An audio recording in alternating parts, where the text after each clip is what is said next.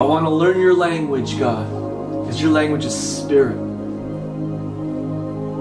And you do learn the language of God by spending time with Him in the Spirit. So, that was cool. And then I was sitting on a SkyTrain one day, and was it SkyTrain or, yeah, whatever. And I saw this woman in a wheelchair, and I felt like God was saying to me, go hug that woman. And I'm going to heal her, and she's going to get out of the wheelchair.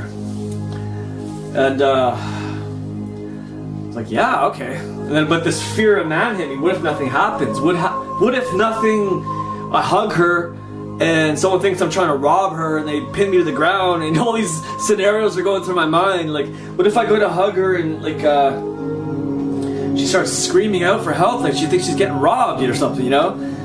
And so like, oh, this fear hit me. And so like, I just walked off the train. I didn't hug her.